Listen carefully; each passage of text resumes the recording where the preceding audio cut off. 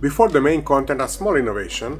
While I will have only one filament in the video, it will be compared with so-called reference material, which is a very big average for 150 tested filaments. And I will not change this number in the future, but more about it later in a separate video. Now let's continue.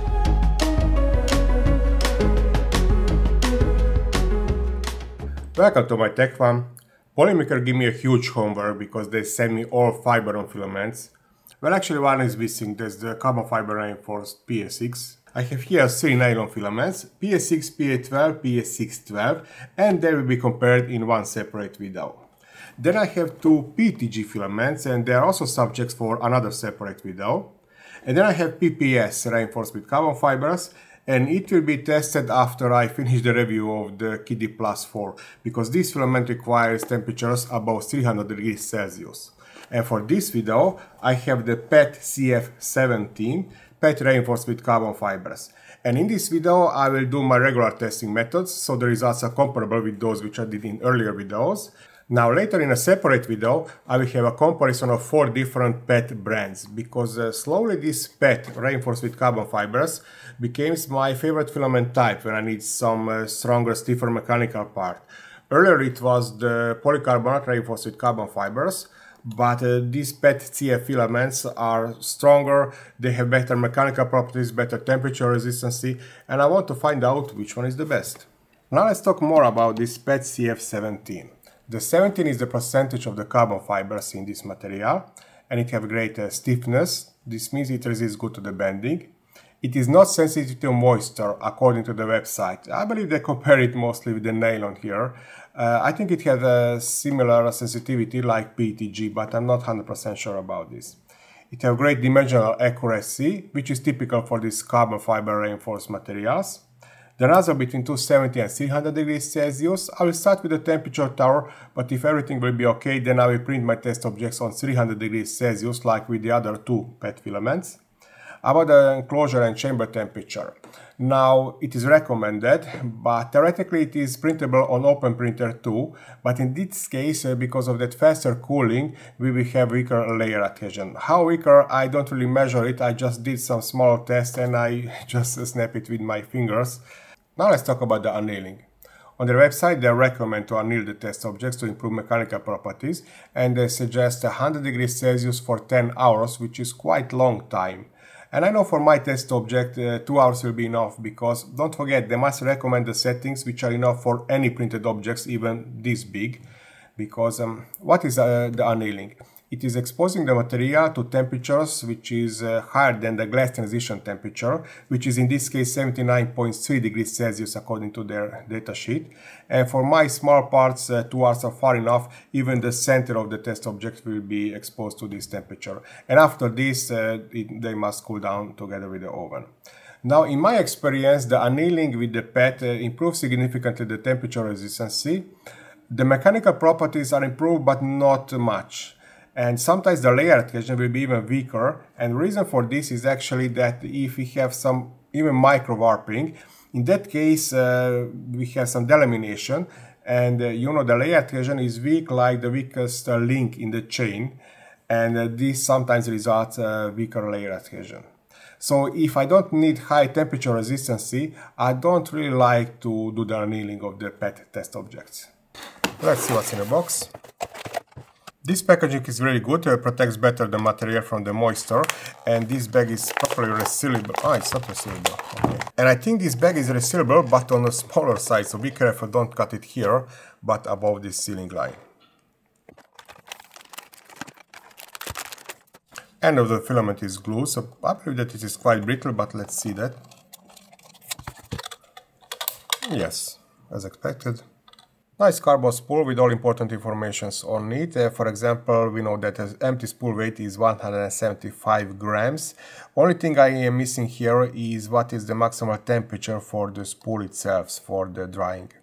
It will be in the filament dry a few hours, but only on 70 degrees Celsius, because this is the maximum for this unit. Printing will be on X1 carbon, and I'm using the engineering plate with some glue on it.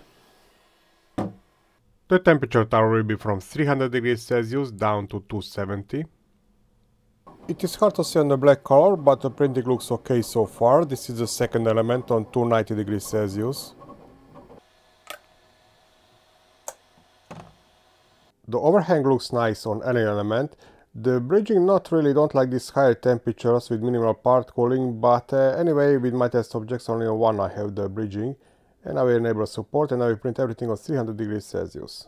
In Slicer I selected the Bamble PET-CF filament, and only thing I changed here is the nozzle temperature to 300 degrees Celsius. All other values I left as a default.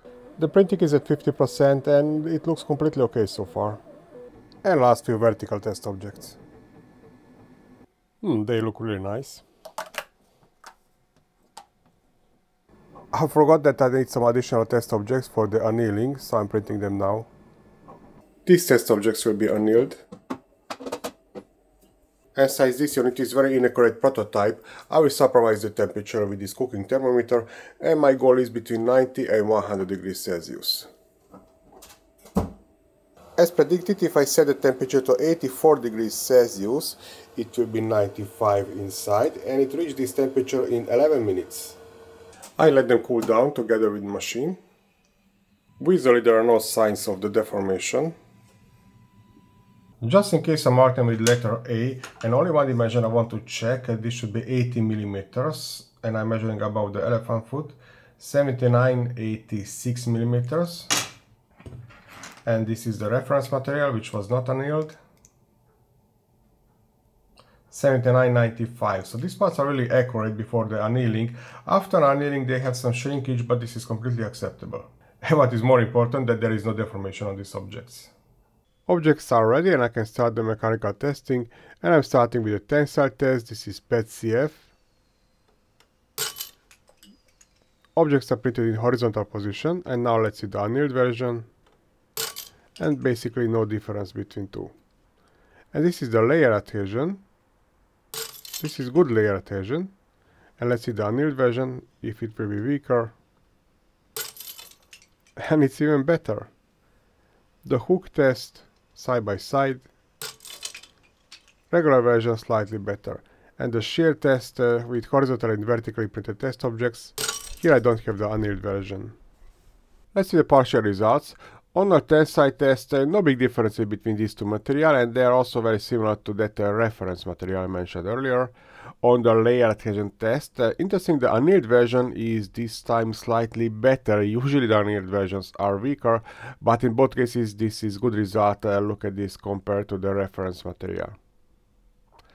And on a shear test, in both cases the PET-CF performed good compared to the reference material.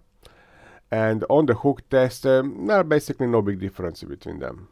Torque or twist test with horizontally and vertically printed test objects. This one is printed in horizontal position. I don't have the annealed version here. Let's see the maximal load. 1.8. And now printed in vertical position, and usually it breaks very suddenly. 1.5. And in this case the values are very similar to reference material.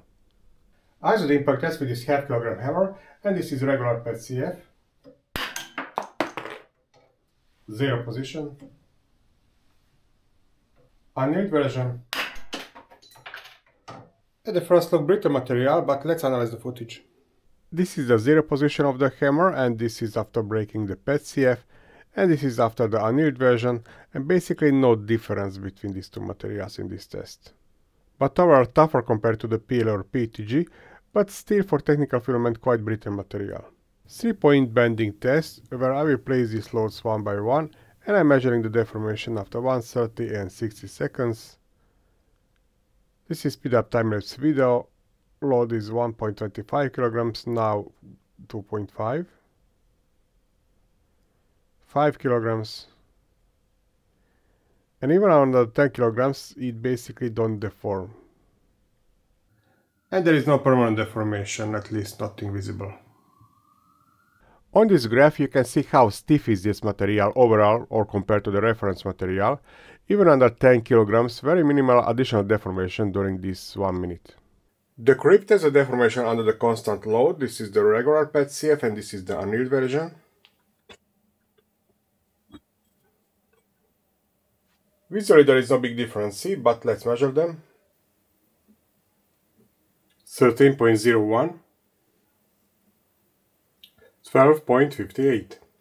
And now we measure them every day. This is the last fifth day and visually the deformation looks very equal, but let's measure them. 13.19, 13.02. Let's remove the load. And this permanent deformation, visually it looks completely equal on both test objects. But let's analyze the numbers. First of all, these are very stiff materials, but interesting to see that the PET-CF had bigger initial deformation, but that additional deformation was smaller compared to the annealed version. And this we can see better on this graph. But of course these are very small values, so they both resist very good to the creeping, but maybe this makes me think that I could anneal it a little bit longer. Temperature test in the oven, and these two filaments are from this video. This is speed up time-lapse video. At the beginning nothing happened, and the first deformation I noticed on PET-CF at approximately 93 degrees Celsius now, and then on annealed on approximately 137 degrees Celsius, but it only started with deformation and then it stopped. And you will see I went up to 220 degrees Celsius. This is additional speeded up video. I just checked how hard or flexible are these materials, and this annealed version is almost completely hard like before the testing. Maybe it was not annealed enough. All results one more time without any additional comments, and here you can see the reference material too. And this one line, PET-CF and non-annealed version, will be added to the summary table for my Patreon supporters, so they can easily compare this data with any of those which I did in earlier videos. And there is also the link, always they can check the video where I tested that material, because the video contains additional information about the annealing. Now some final thoughts. Yes, PET-CF is still my new favorite filament type, and this one is no exception. It is very stiff material, resists good to the creeping, dimensional accurate, and for me extremely important, it has good layer adhesion. On the other side, I was expecting a little bit more on temperature resistancy. Maybe I didn't anneal it enough, something I have to recheck, maybe in that comparison video, where I will actually have 5 PET-CF filaments, not 4. And also on the tensile strength, I was expecting a little bit better performance from this material. Now if you like this kind of videos, don't forget to subscribe and enable that notification bell button too, because my videos are usually not recommended by YouTube algorithm, and artificial intelligence told me that maybe the reason is that I'm posting too much. For example, if you watch similar sized channels, if they post every 2 weeks a video, it will have the same number of the views like mine in total, but I will post, I don't know, 5 or 6 videos during this period. I'm not sure what is the reason, but they are just coming. Anyway, thank you for watching this video, and I wish you happy printing.